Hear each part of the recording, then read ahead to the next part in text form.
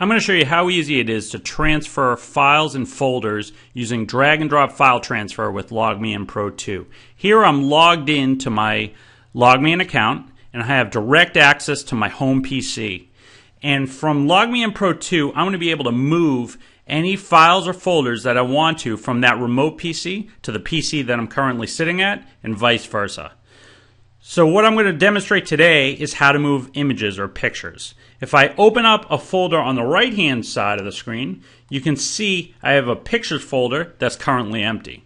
And what I'm going to do is I'm going to move individual files from one PC to another simply by clicking on the file, dragging it over, and dropping to the location that I want to move it to.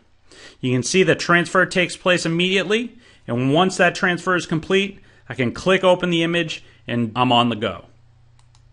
In addition to that, I can move entire folders. So if I go up a level on the remote PC that I'm currently accessing, I can see that I have folders with multiple pictures. If I want to move multiple pictures at the same time, all I have to do is select the entire folder, drag that over to the location that I want to move to, and transfer starts to take place immediately.